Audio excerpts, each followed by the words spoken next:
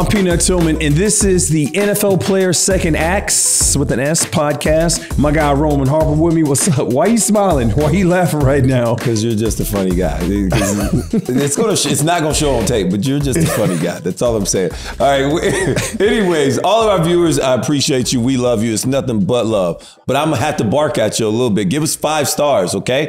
5-star rating. Leave a couple comments. Please, please, please, please. Click that follow button. Share. And leave some comments. We like to respond at times. Wherever you pick up your podcast, whether it's Apple Podcasts, iHeartRadio. Peanut, who are the beautiful guests today? Andrew Hawkins, Troy Jones, Chris Johnson. 2K, what do we call him? CJ2K? CJ2K. Hey, we got a good one for y'all. Right now, we're going to kick the first one off with Hawk and Troy Jones. Check it out. This the first duo. We got 2 talented brothers, NFL legends, Troy Jones, Andrew Hawkins.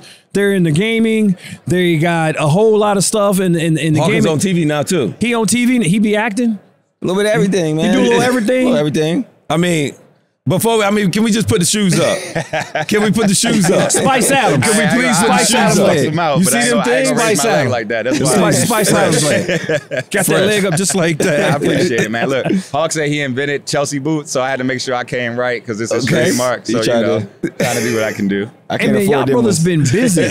So the last time y'all were here, y'all had the VR game, and y'all had Lamar Jackson on there. After y'all left Super Bowl, I went out, I got the VR, I bought the game. Appreciate that. I damn near broke something because when I was trying to throw, it took me a minute to figure out how to throw the football. Okay. You threw the controller. I mean, I damn near threw myself and the controller. Like I got so into it. It's real. I don't know. Dope, man. You laughing, but I am laughing because I'm imagining you. Oh my mama! This. It was I was sweating. I'm over there dodging, trying to throw them thing. I couldn't figure out how to. So at first I was just trying to like with the Wii, you just kind of do that, and it like you really got to throw it. Yep. Yeah. Like I swear, on my mama, you really have to try to throw that thing. I was overthrowing it, I was underthrowing it, and I was like, damn, this is a lot harder than I thought. So shout out to y'all. It's legit. It's we appreciate y'all, that, man. That's USDA certified. Put a stamp on it. I love it. So that's what real. We need. That is like it's real. Put a stamp. Hey, put a stamp on it. It's real. It's certified. You heard it here, man. Anytime players put it on and that's their response, what better marketing is that? Yeah. Because who knows what that experience is like better than you guys. Well, I'll take a cut of it if that's part of the marketing. I mean, got paperwork. I take a cut of it. I ain't telling you to say that, right? No invoices, bro. Yeah. So, but how much the other day, Lamar Jackson, he wins the MVP. It's his second one. Yeah. How has, from last year to this year, how has that been going with sales? I know you guys been busy. You've raised a ton of money. Like, talk about that. Yeah, so I mean, to answer your first question, things are going good with sales. We was able to cross 1 million users in less than 15 months, which is tough in any consumer product, any gaming market. So shout out to our team for that. Absolutely. And as far as Lamar, obviously, again, he's been on this ride all the way through. And we started out with a vision, said each year it was going to get better, operating like athletes, taking that mindset, applying it to the product. And it's been well received, man. I mean, people are having fun. I would say the most exciting thing for us is we just getting started. Like anything, we were the first people to ever launch a first fully licensed sports game in VR. So now that we got user data, now that we got people in the headset giving feedback, you can take it up a notch because you got that data, you know what to go back and improve, and we're focusing on applying that. Go ahead. I was going to say the cool thing for us is that people have been along the ride and the journey with us. We knew that we had a perspective that people wanted to see. The tough part was obviously bringing it to life and communicating it in a way where people understood what the proposition was. To your point, we just raised our Series A round, which is led by Google. And our quest is to be the go-to place to build first-person sports. There's a level of access that fans have never had, which is on the field, that we felt like as athletes we could provide. And the biggest tech companies in the world have backed us and aligned with us to bring that to life. And that, you guys know that's no easy feat. And we've done it by being ourselves. We've done it by hiring a diverse team. We've done it by hiring former athletes who, might also be engineers, might also be incredible marketers, might also be producers, along with the expertise of people who have built sports games for a very long time, and that has allowed us to accelerate to get to the point that we are so quickly. I wish I was a STEM student. I could be talking to y'all. I could be code. Peanut, stay in your lane. FBI agent, man. I wish I was a STEM. I could be. Can y'all code? Can you write code? No, we cannot write code. We can't write code. No, stay in your lane. You know you don't want to be in no steam. I'm trying. So, my question is this. All right, number one, when you talk about the biggest money backers in these spaces backing you guys, number one, I want you guys both to tell me, how does that make you feel to know that you're the ones that people believe in? Because it's something to be said when people are like, man, I'm with you, dog. But when they put their money behind you, that's a different level of belief. And then also, what's next? I know we're talking about the gameplay, the other things, but it's always on the next evolution because you got to stay in front of it, because it's not the one in front of you that you ever worry about. It's the one behind you that's going to pass you up 100%. that you have to look out for. Okay. I would say for people to back us the way that they have, I mean, it's incredibly humbling. I know that's cliche, but we probably need to do a job of like soaking in those moments like that, because sometimes we take it for granted, not because we don't appreciate it, but because when you hear 300 no's from people who aren't Google, right? That does have an effect on you, for sure. Right, and so it's like you have to do so much to show and prove. We've had to show them better than we could tell anybody. And I think the thing that makes us special, or the thing that we're most proud of, and I'll let Troy answer this question as well, but it's like we've done what we said we were going to do. And as athletes, you don't get to the level you guys got to, you don't get to what we're doing unless you have that conviction, you have that obsession, and your focus is not the press releases. Your focus is not how people talk about you. Your focus is not making sure when you come into a room, people want to bow down and kiss the ring. Your focus is, I said I'm going to do something. That's all I care about is making sure that I do it. And over time, the right people will see that and go along with the journey. And I think that's what's happened for us. Yeah, 100%. I mean, basically to add on to what he said, we're not taking that face value, right? So when we go out and we're talking about what we're going to do or what we've done, it's some skepticism to it, just being honest. So like athletes, we kind of go into these rooms with chips on our shoulder. And when you're the people that believe in us, we internalize that, meaning like we want to prove you right. You know, we think about our story, you know, my journey as a quarterback, Hawk's journey throughout his playing career, underdogs who had to always work hard and odds were against us. And it's kind of similar to that. And as we think about what we're building in our venture, and the people who believe in us, their family, they believe in the vision, they trust us, our team, same thing, anyone who comes on this journey with us that has joined the company, we make sure that we do right by them by making sure we're keeping what's top of mind what's best for the company top of mind, right? Like we're never making it about Troy and Hawk, you know? So when we talk about things, it's always like, all right, what's best for the company? What's going to make sure that everybody that's a part of this thing wins? Right. And I think that's just a byproduct of just being appreciative, you know what I mean, of them believing in us. And yeah, to this point, we got to do a better job relishing in it. Like it's not an easy, like it is a 1% of founders that raise money are African American, right? So for us to be in that, you gotta give yourself flowers for that. You gotta tell that story. Yeah. But the other side of it is like we got work to do, and we know that if we win, everybody wins behind us versus you know just being happy like with that and being happy to be there type mindset, you know. So on behalf of like myself and Rome, I want to take out a little bit of cash right now. I got $24. Listen, man. And I wanna back y'all. That'll get you point. This from Rome and I. This from both of us. You gotta do it like Smokey did, you know, 20, 22. Right. But that's 24. That's from both of us. A Black Bruce Wayne investment in a tech company, Series A. Is insane. That's like half a code, half a character. We're gonna spend $50 in the Uber just trying to get to the bank to put that money into the account. You said less than 1%, man. I'm trying to be a part of that. You know what I'm saying? Man, I'm trying to take us to 1.1. You know what I'm saying? Hey, I'm a STEM student. I'm in the army. So I got a question for you, Hawk. I know you're in the TV. Talk about some of the TV shows, movies, some of the projects that you're working on or have been in. Yeah. So I mean, entertainment is obviously a big part of the pie chart that I've gotten into after after football. And I think that's where Status Pro and Pro Era play in too, and where I've gotten a lot of that knowledge of saying, okay, this is what I think fans will gravitate to because I feel that reception in all the things that I've done. So I'm at ESPN now as an NFL analyst. Obviously, I was an executive producer of Hair Love, which won an Oscar. Another executive producer of To Live and Die and Live, which was a dope movie that premiered at Sundance last year. Have a couple of projects in development, some comedy projects.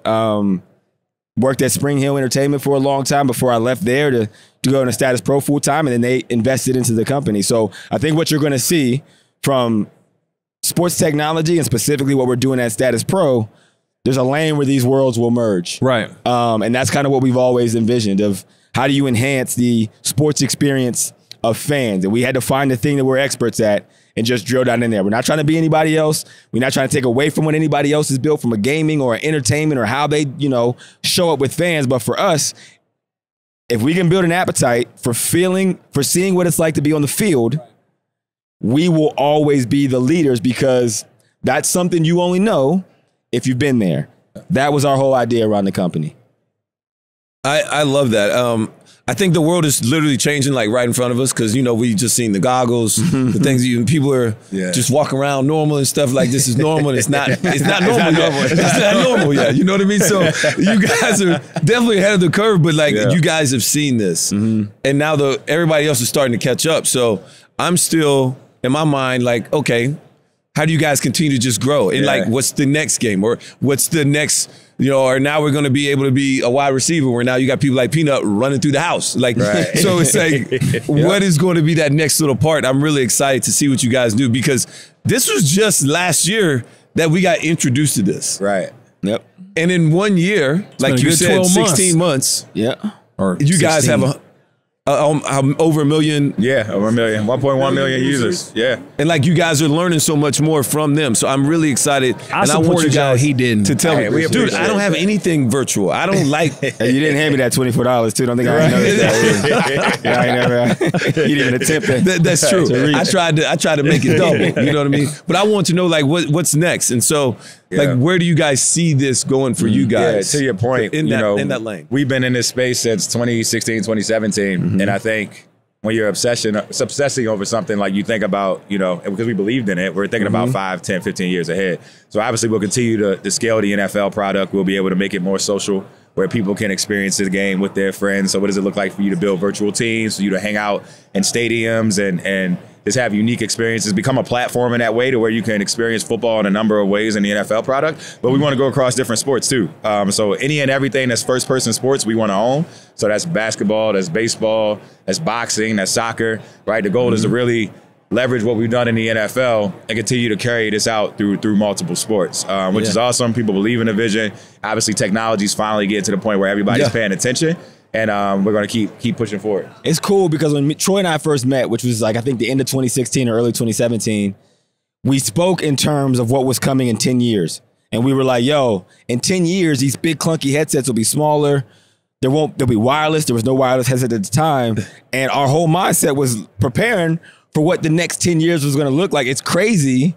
That was 7 years ago now, and it doesn't feel like it was that long. But to your point of people walking around in VR goggles, and imagine where it's going to be 3 years from now. And so just like an athlete, when you get to the league or you've worked your hardest to become who you are, you don't so much focus on oh, what's next? You just get better every day. Yeah. You watch your film from the practice before, and you're like, man, I got to get that foot. Yeah, I got to straighten that out because I'm losing a step. I got to make sure I get my hands on this receiver sooner. And it's like you just start to enhance because now you put yourself so far in front. And if you keep getting better, you don't got to worry about who's behind you. That's true. Yeah. That's kind of how we approach the experience we have. Like, we're just going to keep making it better. We want more positions. Yeah. We want more competitive nature. We want you to play linebacker. We want you to play receiver. We want you to play running back. We want you to play basketball, baseball. And we want to be the place when you think of first-person sports, Status Pro is it. This is the gaming software that allowed us to see field-level sports that we love across the gamut. I want to give you some love, too, because I can't wait to see the first YouTube video of somebody playing linebacker on on you guys' thing, and they dive through a wall. Hey, it's just like it's coming, they just man. totally don't recognize that you should not be diving like that. No, because I see it in boxing. People doing boxing, somebody get hit. All the time. You know what's funny? We see so many viral videos of like uncles running through closet walls, and you know we gotta act like we don't even see it. Like, oh yeah, you see that video with 6 million? Nah, I ain't see that. You can hear our game in the background. Right. And investors like, is this your game? Yeah, you can't prove it. That ain't us. I don't know what you're talking about. It's Mario Brothers. Well, fellas, hey man, we appreciate y'all. I'm actually curious to see what happens next year when y'all come on the show. I feel like this show is the good luck charm. Yeah, Hey. this is it. This is it. Man. I can't wait to see you guys come back next year. You guys will be doing even bigger and better things. I think that in the boot game. Hey, listen, I gotta come game right next year. Now, I gotta come right. I think game Diamond crazy. crusted next year. Right? Diamond crusted. Going through the Peter Pan didn't even have joints like that. Them things is fire. That's what we say. Them things is fire. Well, look, this is Peanut Tillman. We got Troy. We got Hawk. We got the Black Bruce Wayne. We got my guy Rome. Check us out. Info Player Second Acts Podcast, Apple Podcast, iHeartRadio. Give us a link. 5 stars. Tell a friend and tell her what to tell her what. Tell a friend. That's what I'm talking about. Hey, Super Bowl 58. We out. Let's go, Peanut. Yes. Let's go. First of all, those dudes are killing the game. It was funny because we saw them last year, and they were still just kind of getting their feet a little bit more wet, really diving into it. Peanut went out and bought some stuff. I did. Damn near killed myself trying to play that game. It's dope though. It's super nice. Damn near killed myself. But they really are heading and well on their ways to being the virtual reality of sports. I'm just a little disappointed that they didn't take my investment. You got to make it enough. It's all good. 24 from both of us from the collection plate. Our next guest, trust me, hell of a ball player. I mean, they had the fastest 40 time in combine history for a long time. CJ2K. CJ2K, a.k.a. Chris Johnson. Our next guest is a good one. He's going to remember this. Let me read a little bit of his resume because it is extremely impressive. Drafted 24th overall first round draft pick to the Tennessee Titans back in 2008. Played 10 NFL seasons. 2009 Offensive Player of the Year.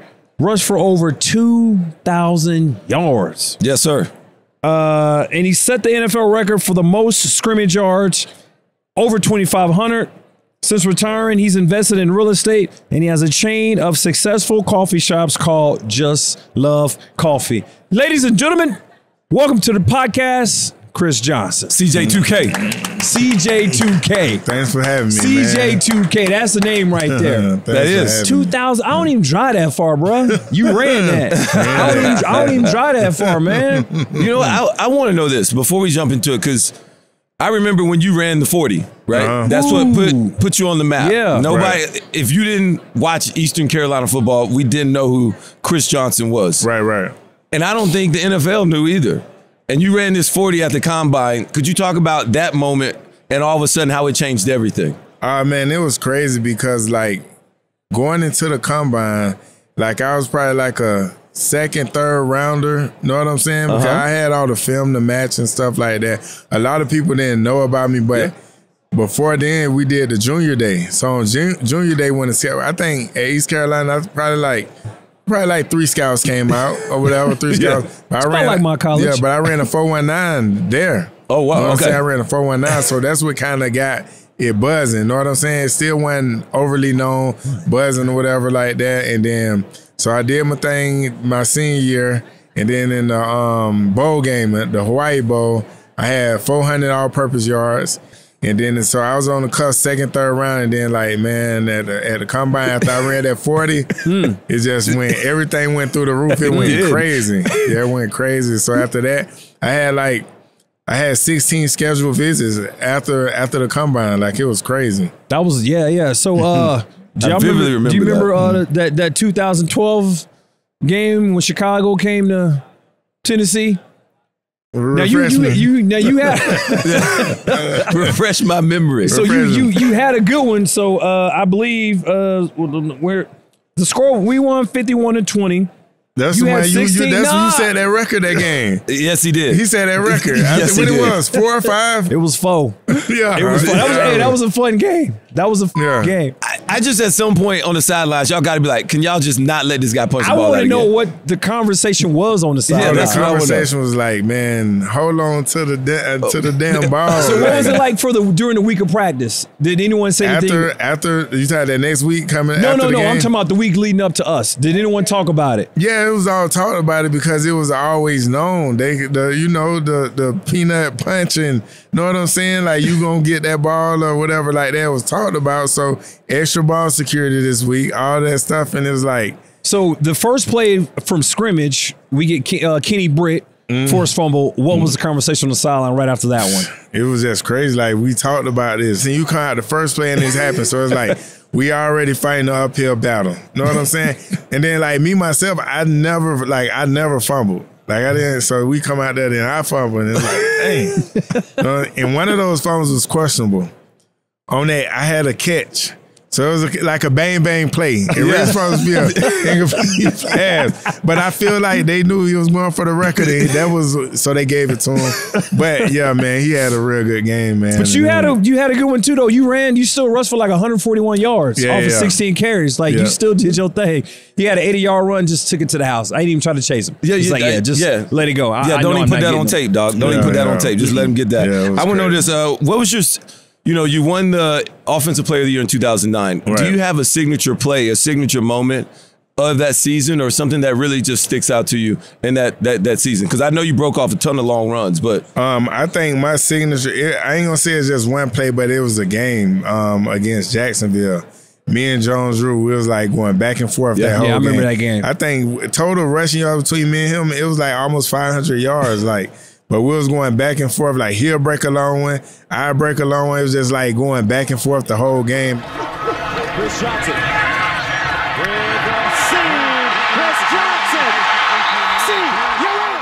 First down at the 21. And Maurice Jones-Drew breaking tackles again. Look at this kid. Unbelievable. He needs one block. Garrard in front. Garrard blocking. Maurice Jones-Drew, touchdown Jacksonville. What a play. First down and 10.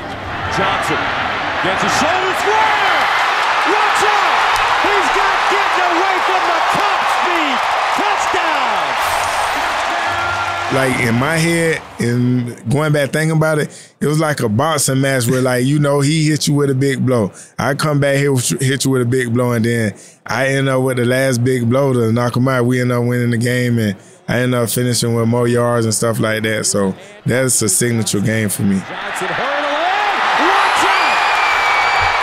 Johnson again puts it back. Touchdown Tennessee. Woo! how competitive did you get it when you're not making any tackles, but you got another really good running back on the opposite sideline? Do you take it personal, like I got to outshine him? Yeah, I definitely say that personal. Like that's something I used to always have in my mind. Like I got to outshine the other guy. And then another thing, like with me was like, even though AP came in the year before me and I was after him, we were still the same. We graduated high school together. He came out early. But it was like always like, you know what I'm saying?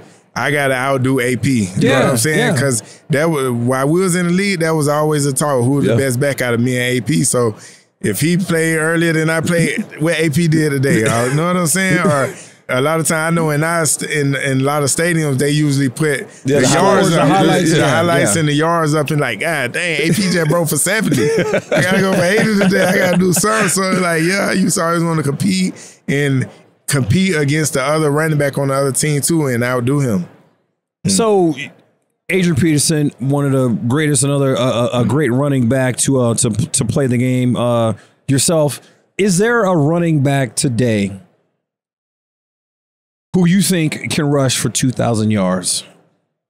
With what you see, with the pedigree, pedigree of running backs we have. Yes. Well, first of all, the way that the offenses is going in the NFL today, I don't think it can happen. Yep. The last guy to do it, Derrick Henry, they were still running the old school offense where they going to give him the ball 20, 25 times a game. But how it's changing now is different. But if it's a guy that's capable of it, I would say Jamar Gibbs. If they give him the ball how they should give him the ball, I think he can do it. I think Saquon could do it, but they'll never give him the ball like that. Saquon can do it. Jamar can do it. And if Nick Chubb can stay healthy, I really believe he can do it. I would say the same thing about Saquon, too, because Saquon's, it's always some little tweak or something. He's just trying to stay healthy. But when he is healthy, he's explosive, like you're saying. I would like to know this. I want your opinion. As a running back that was drafted in the first round, because now they act like you shouldn't draft a running back in the first round. Right. How the outlook on running backs going forward, how has it changed? What do you see the future in it? And also the devaluing of the running back or the star running back, where now it's running back by committee. See, I hate a lot of times like when they say, oh, you can get this guy in the 3rd, 4th, 5th round. How? I never seen you get a Chris Johnson, a Adrian Peterson, like a Barry Sanders, a Jamar Gibbs. You don't see these guys lasting to the 4th, 5th round and things like that. Now you might catch a guy in the 3rd, 4th round, 5th round. They come in and they have a good career. Yeah.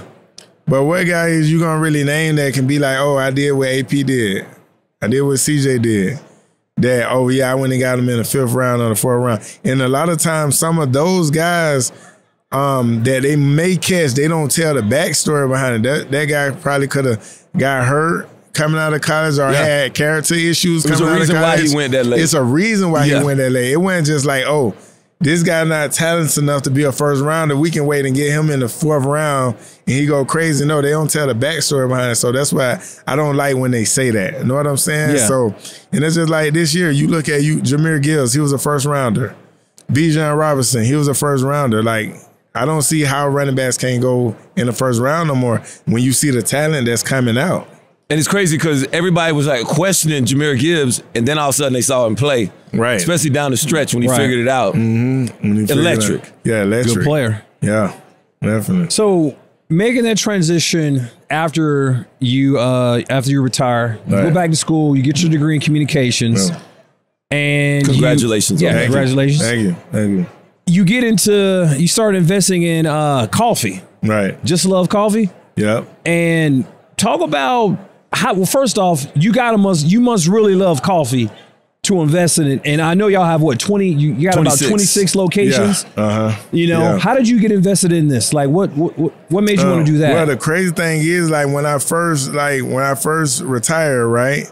Going through that phase where it's like, dang, like I'm used to being on a schedule every day of my life, nothing doing. It's like, dang, like what I'm gonna do? Like the transition is hard. So my first initial thing, what I did was I went back to school. Yeah. So doing a lot of online classes and stuff like that. And then like going through that, a lot of time what I used to do, like sometimes I'd be sitting in the house and I'm just like bored, like I got to get out. So I used to go to like different coffee shops and like study and do all that type of stuff. And just sitting there, I'm like, man, this kind of dope, man.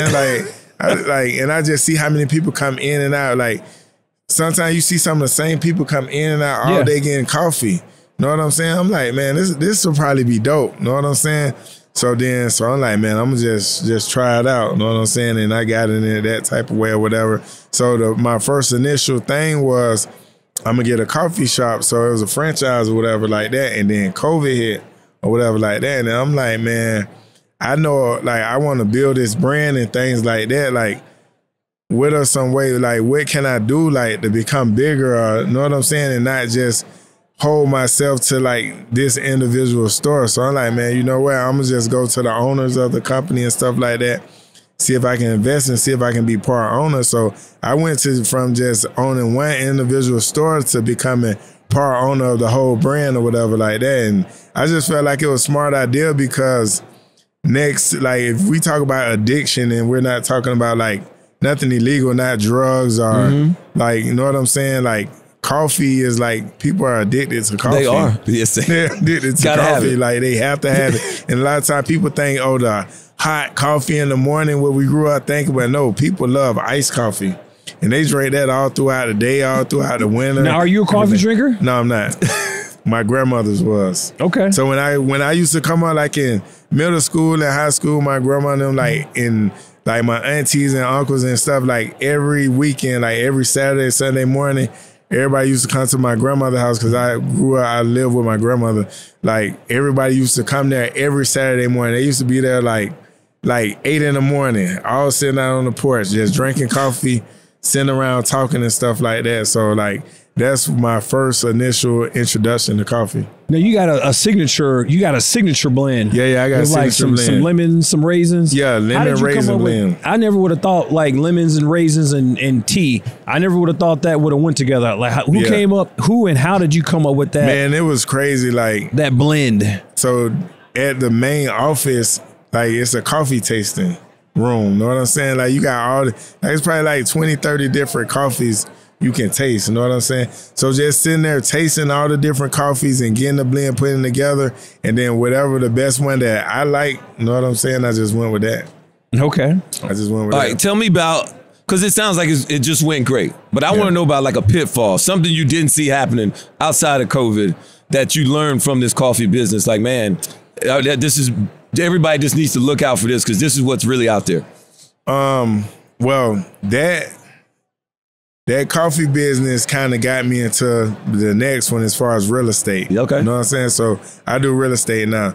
So commercial or residential? Well, Airbnbs. Okay, yeah. Airbnbs. So just getting into the coffee business and running a restaurant and things like that, like dealing with employees. You know what I'm saying? Okay, yeah, there it it's is. like you babysitting because that type of business, coffee shop, you got high school workers, basically. Yeah. You may have some freshmen, college workers, but you're dealing with kids. You know what I'm saying? So you're dealing with kids, and sometimes you're dealing with their parents and stuff like that. So it's like going into that let me know that like I really don't want to do nothing involving with having to deal with people, like having to deal with employees. I'd rather just deal with real estate. It's cut and dry. This what it's gonna be. You don't have to worry about, oh, this person can't show up to work today. All of that type of stuff is just a headache. Everybody complains about that. The people part.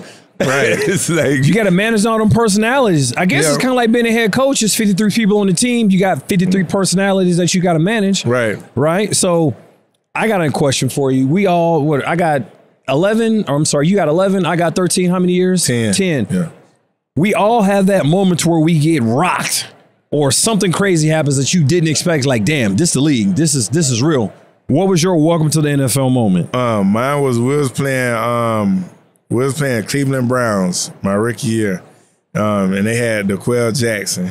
And I was coming Mike linebacker. Yeah, Mike linebacker, and all he want to do is thud. And it's so crazy that you was with Chicago. Because I thought I was going to have my welcome to the NFL moment when I was going against Brian Urlacher. Yeah. But once I played against him, I feel like he more a finesse linebacker. Know what I'm saying? Yeah, like, yeah. But boy, DeQuell Jackson, he want to thud every chance he get. Every chance he gets. So I come through the middle, he hit me. I go this way, my mouthpiece go the other way. I'm like, dang, this real deal right here. This real deal. Is that the hardest you ever been hit? Yeah. DeQuell Jackson, shout out. Yeah. I got back up now. I'm gonna get back up. Was it like the program Darnell Jefferson where you just I'm good, you know? I was more embarrassed because I'm like, dang, he's knocked my mouthpiece out.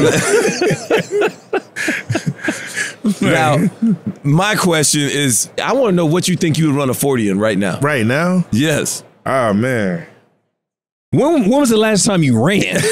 I mean, you look like you still work out, but like I'm talking about like running. Like run full speed. It's been a while. Like I just do cardio. Like I jog around the neighborhood. I don't run. Like I don't do that. Unless that dog come around that corner. Unless that dog come around. Like realistically, I think I can run a 4.4 right now. You run a 4.4? Yeah, I can run a 4.4. If you hit 4.5, you probably like mad.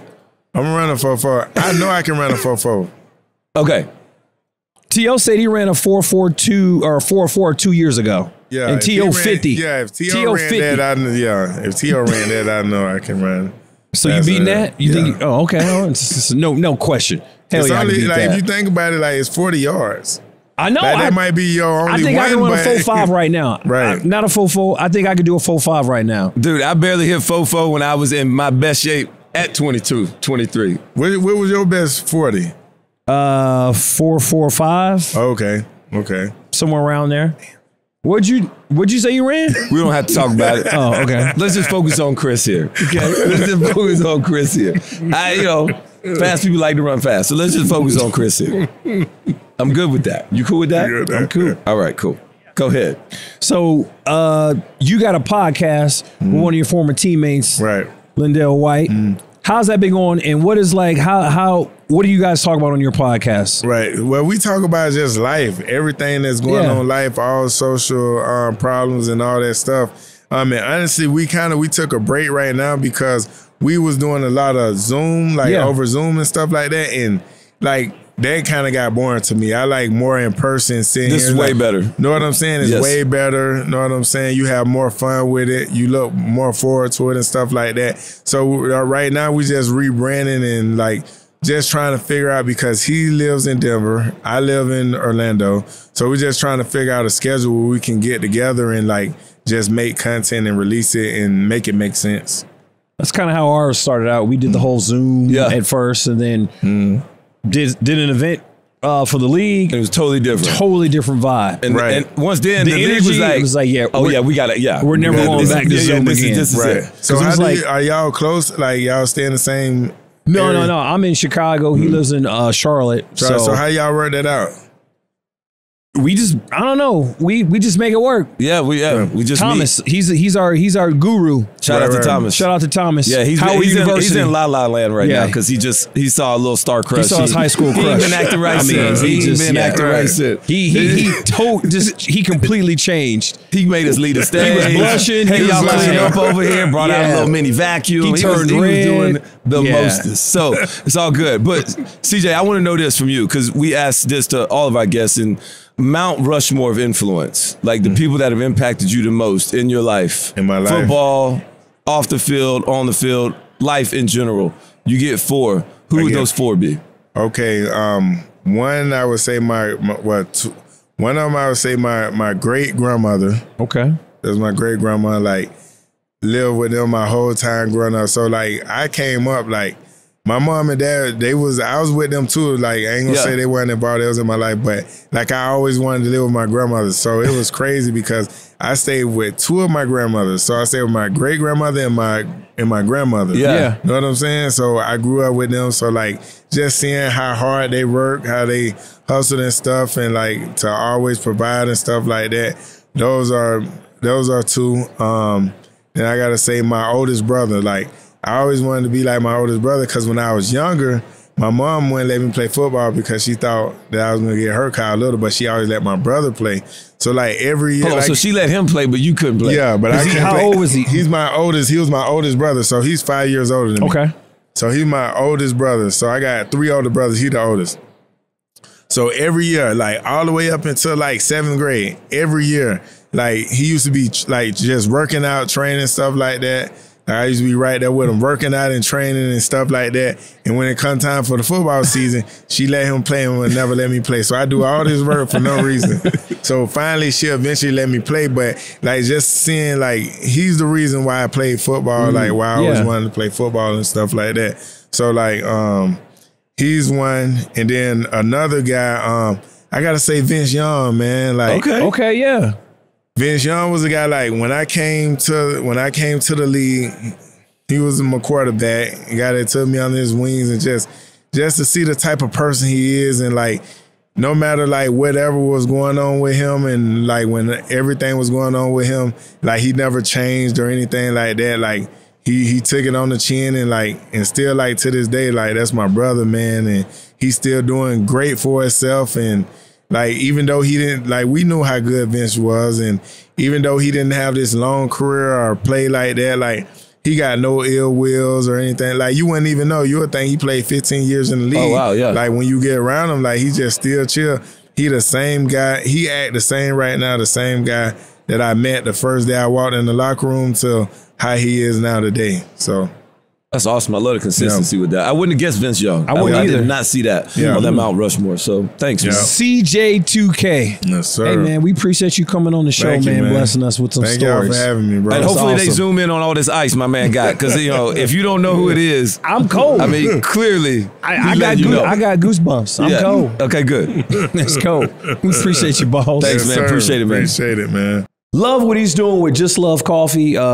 Chris Johnson, he's killing it with the franchise business, man. I love what he's doing. The business mind, the real estate. Like, he's just, man, I'm proud of him. He's doing amazing things. I'm just happy that he said he can still run like a 4.4, and when challenged, I'm like, dude, this dude probably hit a 4.3. Yeah. And that's just scary. I'm gonna say I'm gonna do it like a high 4.5 right now. You right now? Right now, high 4.5, Yeah, like a I'm- 4.59. I'm going to do a pulled hamstring. So we are good to go. Hey, all of our viewers, wherever you pick us up at, whether you watch us or listen to us, give us a 5-star rating, give us a follow, click that subscribe button, leave a couple comments, please share, whether it's either on Apple Podcasts, iHeartRadio. Man, Peanut, this is another great one, bro. All we doing is dropping bangers, dog. All we do is win, win, win, no matter what.